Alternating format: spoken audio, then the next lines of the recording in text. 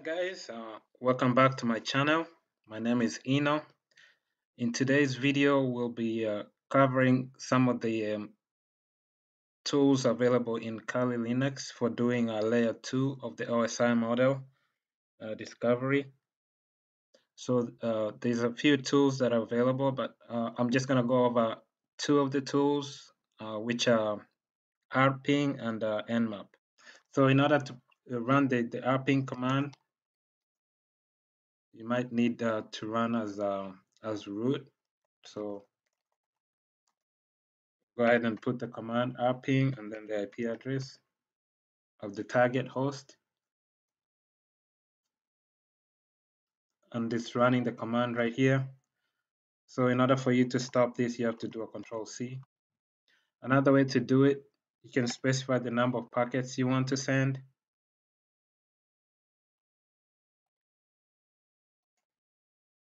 So you can do the C switch, which specifies the count, and then you can put, say, 3. And this will just send 3 packets. So as you can see here, what it's doing is just sends it pings the target device, and the target device responds with its MAC address or the physical address, which is what you're trying to get here. And also you're also trying to find out if that device is alive. Okay, what another thing you can do in order to actually see what's going on behind the in the background, or if you want to capture the actual app packets, which is address resolution protocol packets, we can do this using Wireshark. So I can open a second terminal, and in the terminal I can just go ahead and open Wireshark, which is a tool or an application for doing packet captures. So you just type in Wireshark here, and then just make sure you have the correct interface selected here.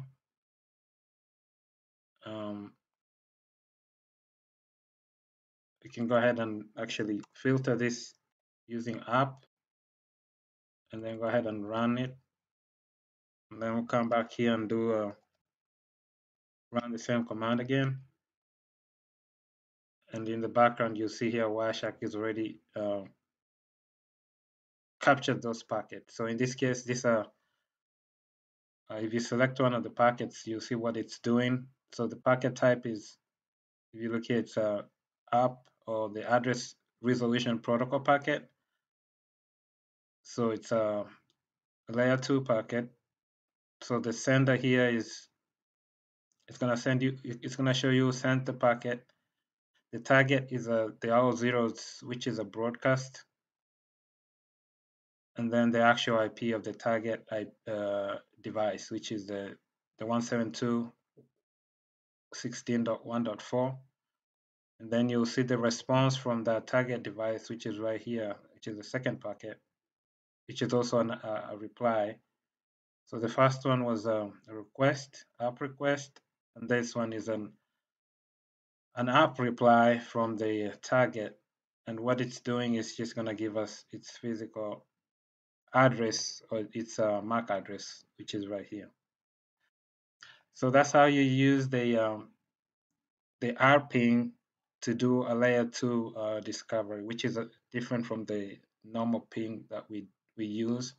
So the difference is that the ARPing can only be done on your local network, but the ARP can be done on an external network as well.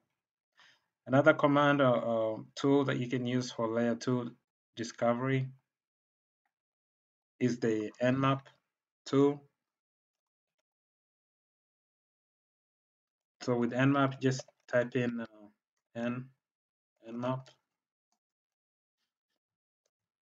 then you specify the switch PR. What that does is specifies that you're trying to do app discovery on your local network. And then another switch is SN. What this does, this is going to disable your port scanning. And then you have to specify the IP range that you're looking to scan. So once you enter that, it's gonna go ahead and scan the entire range, the subnet that you specified. Then it's gonna provide you pretty much the same information, which is the IP addresses and the related MAC addresses. So we can run the command and also do Wireshark as well. So go back and open Wireshark. Just select filter the packets using ARP, just because we just want to see the ARP packets. Then make sure you have the right interface here, which is ETH0. So now that you have that running, we'll go back and run the command again, NMAP command. And right away, you'll see here that it's scanning the entire network using broadcast. So it's sending a broadcast to all the IPs. So 24, 25.12.15. And then when it got to the .4, it was able to get a response right here. And the response gave us the same information we got from the ARPing command. So those are the two tools you can use for layer 2 discovery if you're looking to discover if one device is alive, and also if you have an IP address and you're trying to find out their MAC address. These tools can help you find that information. That's all for this video. I'll see you guys in my next video. Thanks. Bye.